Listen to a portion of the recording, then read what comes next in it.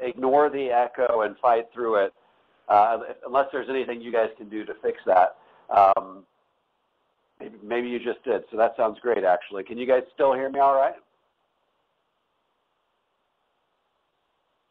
All right, I'm going to assume you guys can still hear me here. We can hear you. You're good to go. Okay, perfect. Well, so a little history on me. Like Rollin said, I graduated from BYU back in '97. I actually have never known any other business than the financial services industry. I started working for McKnight in 1997. I went independent about 2001, and I really have just loved this industry. Starting in 2001, I began developing what I call a three-bucket presentation, which ended up being the Power of Zero presentation, and basically said, hey, look, there's three basic types of investments out there. I like to refer to them as buckets of money. You've got your taxable bucket, your tax-deferred bucket, tax-free bucket. Mr. and Mrs. Client, you have most of your money in the taxable and tax-deferred bucket. Let's try to get it into the tax-free bucket because nobody wants to pay tax in retirement. So start off as like a 5-minute presentation.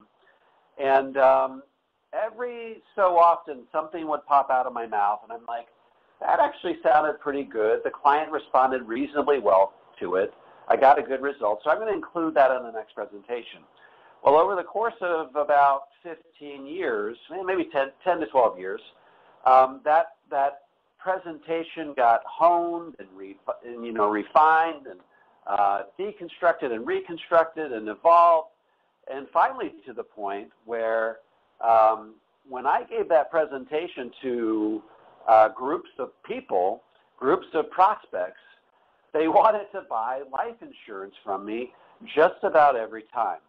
And so in 2014, I decided, well, there's some instances where people aren't able to see me live, so how great would it be if I actually wrote a book that gave them the presentation in book format? So I wrote the book. It actually only took me about a week because it was simply regurgitating everything that was in my presentation and putting it on paper, polishing it up a bit, fleshing it out with a few examples, and then that was the book. So I wrote the book, I crossed my fingers, I threw it out on Amazon and just waited to see what happened. And to my utter disbelief, people started buying the books. And then I started getting feedback from people saying, hey, Dave, I handed your book out, and they came back to me and they wanted to buy life insurance from me. So it was the darndest thing, and that book actually went on to sell 140,000 copies, which to me surpassed all of my most wildest expectations. I got a call from MDRT. They said, Dave, we've got your book. We love it. We want you to give your presentation at the worldwide annual conference for $1 Million Roundtable in Toronto, Canada, which I did in 2014. I was asked by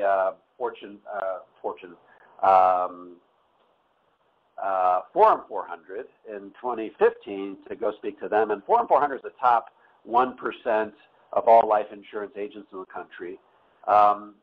Keep in mind, I'm still doing personal production this whole time. I'm still top of the table producer, which basically means take whatever you need to do to accomplish $1 Million Roundtable status and multiply that times 5. And that's what I was doing year in and year out. And now I mentor hundreds and hundreds of advisors across the nation on Power of Zero financial planning. So now we've got that introduction out of the way, let's talk about what is the basic premise of the book, The Power of Zero. Why is it striking a nerve with people? Well, the first chapter in the book, we basically talk about how experts all across the country, those who have studied history, that are good at math, and they're good at, opening up the books of the federal government and taking account of what's going on in our country, they're all predicting that in the next 10 years, tax rates will have to rise dramatically. Some are even predicting that tax rates will have to double, or our country is going to go broke. And to give you an example of that, we actually, in the last 6 months, have been filming a documentary of The Power of Zero. And in that documentary, basically crisscrossed the country, and we interviewed all of the most important experts in our country that have anything meaningful to say about our country's national debt and the unfunded obligations like Social Security, Medicare, and Medicaid. And they're all looking at the numbers, and they're all saying the same thing. Tax rates have to double or we're going to go broke. Let me give you an example of that. We've heard of Ed Slott. We've heard Tom Hegna. I don't know if you heard of a guy named Don Blanton. David Walker, former Comptroller General of the federal government under Bush and Clinton. These guys are all looking at the country's books, and they're saying, look, something doesn't add up. There's a dirty little secret in Washington that nobody wants to talk about, and that dirty little secret is called math. David Walker says there's a four-letter word that can explain why tax rates have to double. He was actually on a radio show back in 2010. He'd written a book called Come Back America where he described our country's problem. And he appeared on NPR to talk about the book. He said, hey, look, tax rates have to double or we're going to go broke. And the radio show host just didn't believe him. He said, hey, look, I can give you one four-letter word that explains why tax rates have to double. And she couldn't guess what it was. So they opened up the phone lines, and people started to call in, and nobody could figure out what the one four-letter word was to explain why tax rates have to double. And finally, he told them, he said, hey, look, tax rates have to double because of math, M-A-T-H. Math is a four-letter word. What does that mean? That means like if this were your personal household and you had $2,000 coming into your house, but you had $4,000 going out on bills, basically is what he's saying. He's saying, look, you either have to double taxes, reduce spending by half, or some combination of the two, or the country's going to go broke. I remember I was giving my Power Zero flagship presentation to a little group of people in Fond du Lac, Wisconsin in 2009. This is 2 days before midterm elections in 2009. And people came up to me after the presentation. They said, Dave, who should we vote for? Who should we vote for? And I remember telling them it doesn't matter who you vote for because whoever gets elected is going to inherit a math problem, the solution to which involves either doubling taxes, reducing spending by half, or some combination of the two. Now, let me give you an example of why our country finds itself in this current position. If you take a look at Social Security, when Social Security first came out, how many workers were putting money into Social Security for every one person that took money out? Anybody know what that ratio looked like? It was 42 to 1. You had 42 workers putting money into Social Security for every one person that took money out. And back then, how old did you have to be? And this is 1935 when it first came out, by the way. How old did you have to be to draw on Social Security? Well, the youngest age at which you could draw Social Security was 65. Anybody want to take a stab at what the average life expectancy was back then? It was 62. They didn't even anticipate that the average person would live long enough to ever draw on Social Security. And if you're lucky enough to make it to 65, how long did you draw on Social Security before you tipped over dead? It was basically about 2 years. So in summary, when Social Security first started out, you had all these people putting money in, hardly anybody taking money out, and when they took it out for 2 years and they died. Social Security was basically set up to last forever. And then something happened. Soldiers came home from World War II and they started to do something at a rate at which they'd never done it before. What they started doing, they started to procreate. They started to have children, okay? Here's the problem, okay? These baby boomers didn't have nearly as many children as their parents did. In fact, they had 32 million fewer children. And here's where the math to which David Walker refers really catches up to us, because if you look at the ratio of people putting money into Social Security today, I mean, think about it this way. You can draw money from Social Security starting at age 62. And if you start drawing money at age 62, how long will you continue to draw before you tip over dead? Well, guess what? A lot of times when we think about life expectancy in our country, the number 77 or 78 pops up. That actually is life expectancy. So that includes infant mortality and all the bad things that can happen to you up until age 62. The truth is that if you make it at 62, start drawing on Social Security, you will continue to draw on Social Security on average until age 85. That's 23 years. So Social Security went from a insurance policy against living too long, and it slowly morphed into this pension program that covers us for nearly a quarter of our lives. And David Walker says, hey, you think Social Security is bad? Because Medicare is 5 times more expensive. Medicare is 5 times more expensive. These two programs are like a fiscal cancer that are eating us from within. So, folks, why am I even bringing this stuff up? I'm bringing this stuff up because the number one thing that you have to do if you want to get your clients to invest in tax-free vehicles is you got to convince them that tax rates in the future are likely to be dramatically higher than they are today. Because if you can't do that, they will not be prepared to pay a tax at today's rates, put that money into the tax-free vehicle with the expectation that tax rates down the road, with the expectation that they can then take that money out tax-free somewhere down the road. So, folks, if you cannot convince someone that tax rates down the road are likely to be higher than they are today, then you're pretty much dead in the water, because nobody wants to do tax-free if they think that tax rates during retirement are going to be lower than they are today. But here's the fact. The fact is that the math dictates that tax rates have to be higher in the future. And you know what it used to be that I would tell clients, hey, in some distant, amorphous, unknowable future, maybe 10 years down the road, tax rates are likely to go up, because that's sort of that vague deadline that David Walker and some other experts have given us. Well, guess what? I don't know how many of you have been paying attention to this recent tax cut, but guess what? Whereas before we thought the tax rates somewhere down the road would be higher than they are today, we now know, given the sunset provision in this new tax code, that we now know the day, the year, and the day when tax rates are going to go up again, okay? And that's January 1st, 2026. So guess what? You and your clients, I guess all of us, we are on the clock.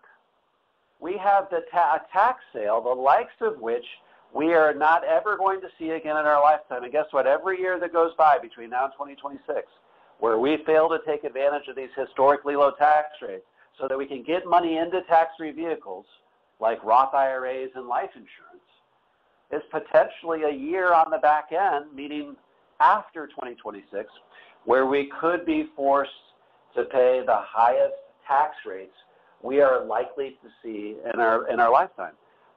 Guess what is a great way to get people to start to embrace the idea that tax rates in the future are going to be higher than they are today?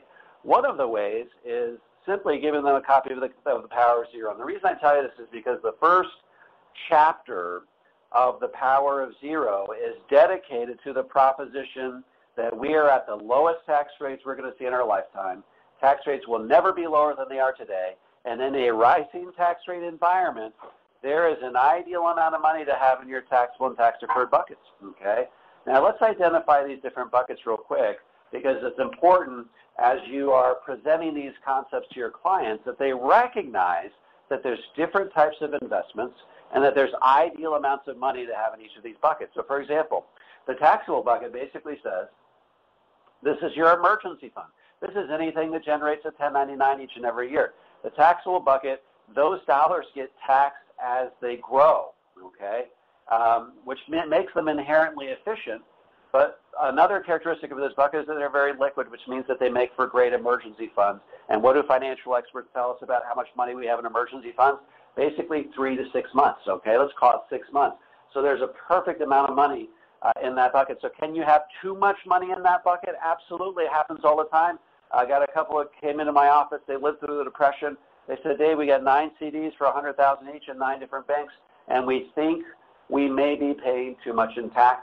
Are they paying too much in tax? Yes, because they got way too much money in that bucket. So more of the stories that relates to the taxable bucket is that you can have too much money from a tax efficiency perspective. You can have not enough from an emergency fund perspective.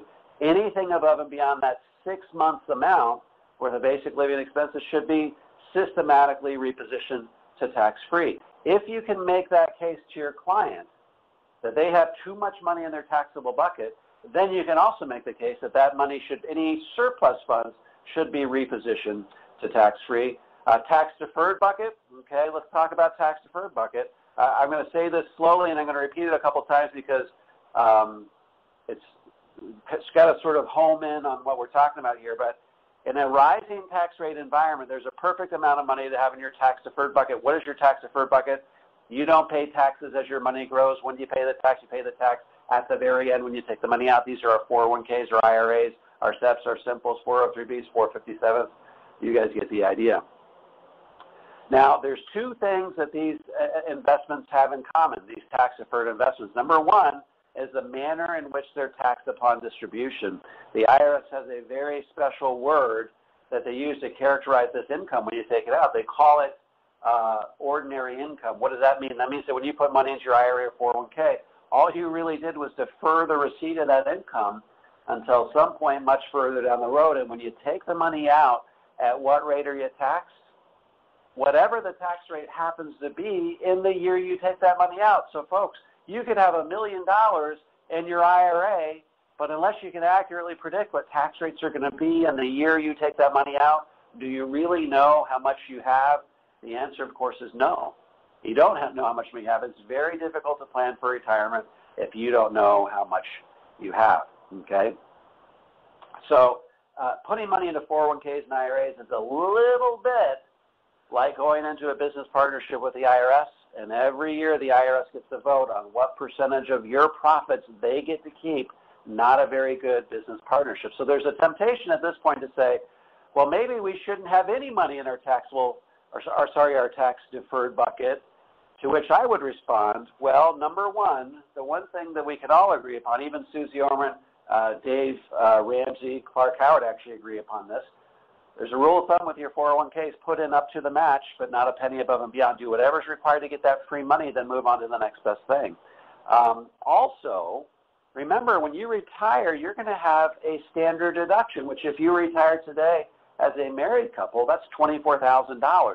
That means you could take out up to $24,000 out of your 401ks and IRAs without paying any tax at all. I'm here to tell you that is the holy grail of financial planning. If I have an IRA where I got a deduction on the front end, it grew tax deferred, then I take it out tax free, there's nothing else out there that beats that. That is absolutely the holy grail of financial planning. So you want to have that as part of your portfolio of streams of tax-free income.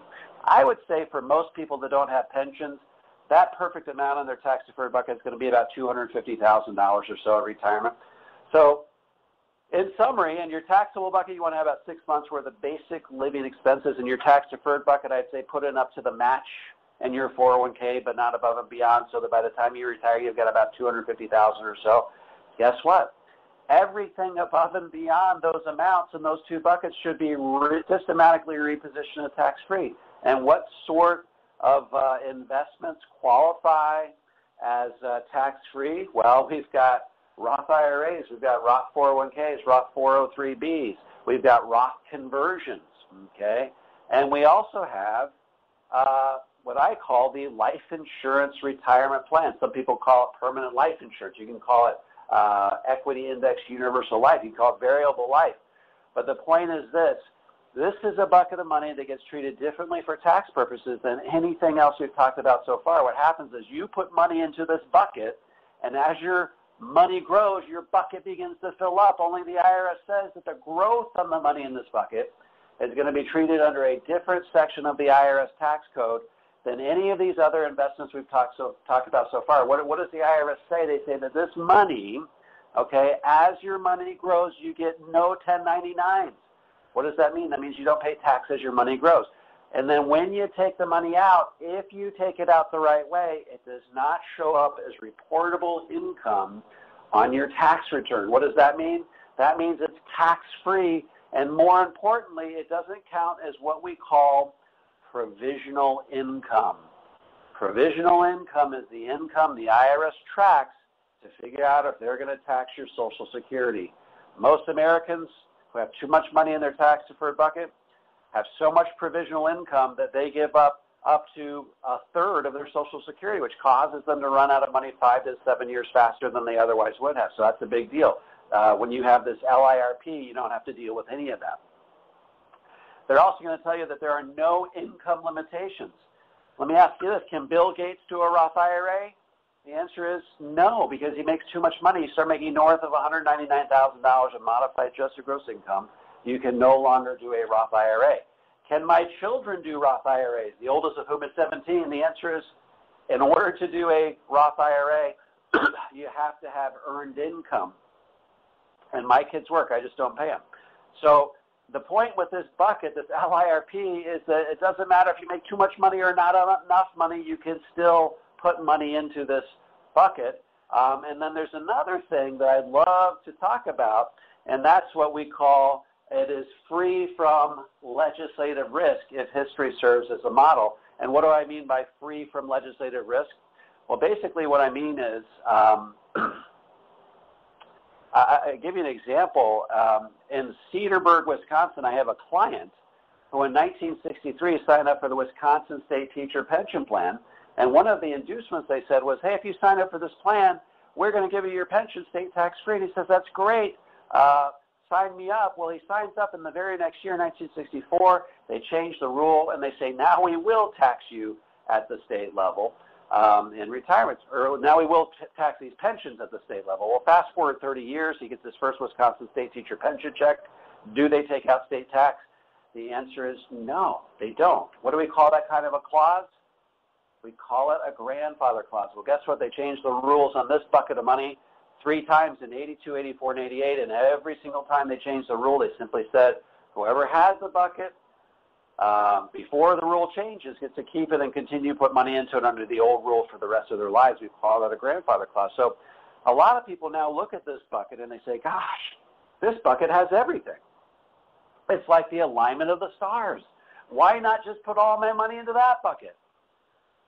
Well, first of all, is it ever a good idea to put all your eggs in one basket? And I say no, but not only that, the IRS says if they're going to give you the benefit of an unlimited bucket of tax-free dollars, they're going to require that there be a cost of admission. They're going to require that there be a spigot attached to the side of that bucket through which flows on a monthly basis some expenses. And what do those expenses go towards? They go towards the cost of term life insurance. It's annual renewable term life insurance, which most people need, okay? Now, if you're rapidly approaching retirement, your house is paid off, your kids have moved out, a lot of people say, wait, hey, now is when I'm going to start dumping my term life insurance. And the companies that sponsor these programs recognize that, so in most cases, they've done something to sweeten the pot. They simply say that in the event that somewhere down the road you should need long-term care, they will give you your death benefit while you're alive for the purpose of paying for it. I will tell you this, if I reach top of the table every year, I'd say that half of those policies that I sell, I would never sell if not for the long-term care provision. Most of my clients are between 50 and 65. They're all dealing with at least one parent at that moment in their lives who needs long-term care. So it is at the forefront of their thoughts, okay? So they're all asking themselves, we don't want to be in the position like our parents where we have these long-term care events, but we don't know how to pay for them. So folks, let me tell this to you in very clear terms. People aren't opposed to having long-term care insurance. They're just opposed to paying for it. If you can show them a way to get long-term care insurance without feeling like they're paying for it, that is a huge, huge winning proposition for most people. By the way, I'll also tell you, you may want to write this down. People are, you don't have to love life insurance. You don't have to love life insurance companies. You just have to like them a little bit more than you like the IRS. Because in the end, someone's getting your money. Okay, let me repeat that. You don't have to love life insurance. You don't have to love life insurance companies. You just have to like them a little bit more than you like the IRS, because in the end, someone's getting your money. At least with the life insurance, you're getting something useful in exchange for your money. You're getting a death benefit that doubles as long-term care. You're also getting an unlimited bucket of tax-free dollars. It doesn't have all the strings attached to it like all these other tax-free investments that we're talking about. So I don't want to go too long here, but let me give you 4 takeaways that I think that if you absorb these into your practice would be absolutely huge for you. Number 1, tax rates in the future are likely to be dramatically higher than they are today. Mathematically speaking, there's simply no way around it. We've got the proof. We've interviewed all of the experts. They're all looking at the same numbers. They're all saying the same thing. Tax rates have to rise dramatically or we go broke as a country. Did you know, for example, Larry Kotlikoff out of Boston University, he says, a lot of people think that our national debt is $21 trillion, but that doesn't account for all of the promises that we've made that are not paid for. Larry Kotlikoff says that our debt to GDP ratio officially is only about 106%. But he says if you look at all of the things that we've promised to pay that we can't afford to pay, our debt to GDP ratio is actually 1,000%. Let me give you an idea how bad that is. The second place country is Japan. They're at 250%. We're 4 times worse than the second place country, and even worse, while every other country in the world is getting their fiscal house in order during this period of relative economic prosperity, what are we doing? We're continuing to charge the credit card. We're the only country in the world that's doing that. So mathematically speaking, there's nowhere for taxes to go but up, and that's a concept that you simply have to drive home with your clients. And if you do, it really sets the table for the discussion of tax-free, one of which is life insurance, of course. The second thing I would tell you is the power of zero. The only way to truly insulate yourself from the impact of higher taxes is to get to the 0% tax bracket. Why? Because if you're in the 0% tax bracket and tax rates double, 2 times 0 is still 0, okay? So that's a huge, huge concept. You are sitting on the train tracks, and a tax freight train is bearing down on you. The only way to get yourself off the train tracks is to simply get your money repositioned in tax-free. I'll tell you a quick story.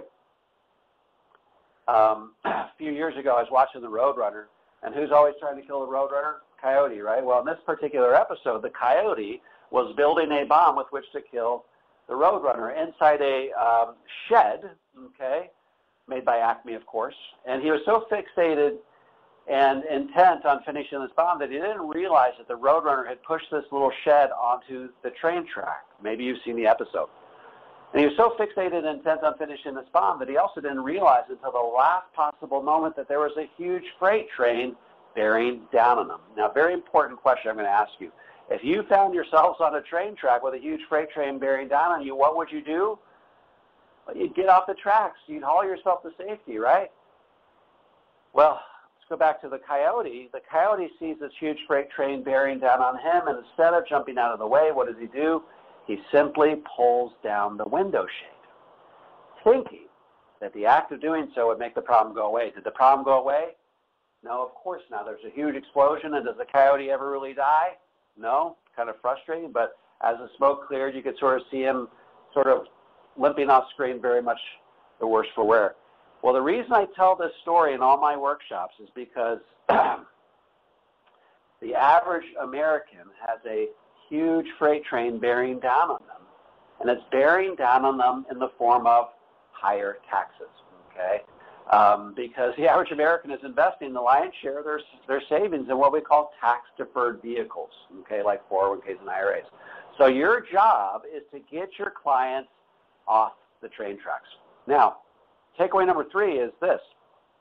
I've been doing this for 20 years.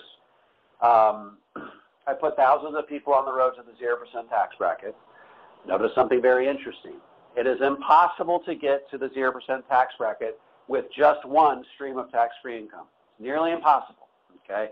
Getting to the 0% tax bracket requires multiple streams of tax-free income, none of which show up on the IRS's radar, but all of which contribute to your clients getting to the 0% tax bracket. And by the way, it's nearly impossible to get to the 0% tax bracket without using life insurance. And takeaway number 4 is, I've said this already, but January 1st, 2018, we're all on the clock, okay?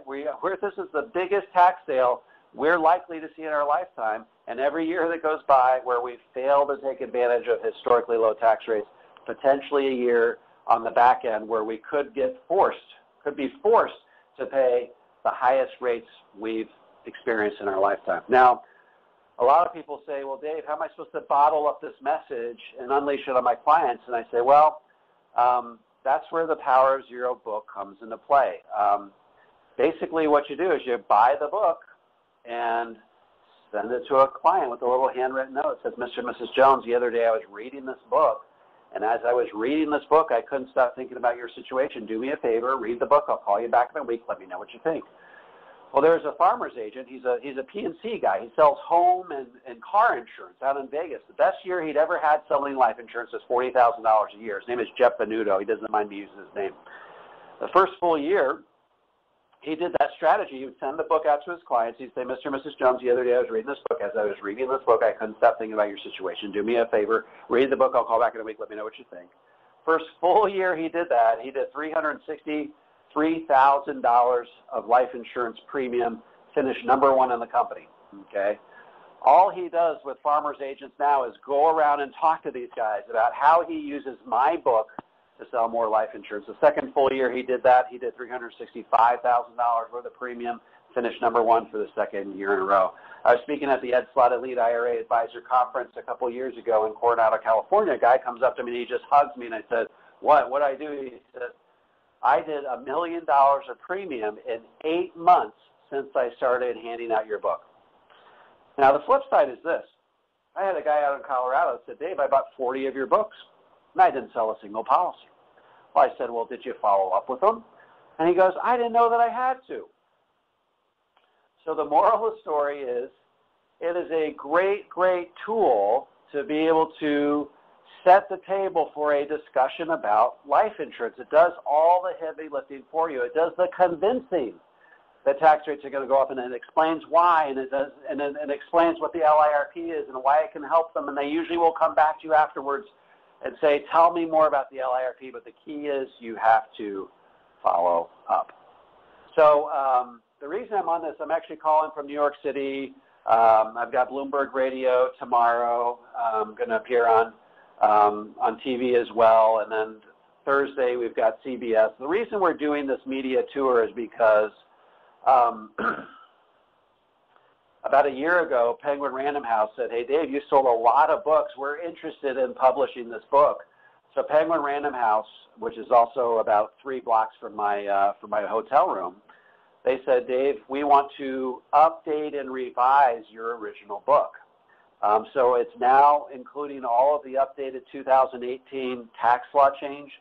There's a new chapter on the Trump tax cuts and why I think these are the lowest we're likely to experience in our lifetime, and how your clients can take advantage of the sweet spot. There's a sweet spot so big in the Trump tax cuts that you can drive a semi-truck through it. There is a massive, massive sweet spot for people who want to get to the 0% tax bracket. And when they read this chapter, they're going to recognize that not a year should go by where they don't take advantage of putting as much money into the tax-free bucket as possible. So I think that my time is far spent here, but Roland, if we want to open it up for questions, I'm happy to do so at this point.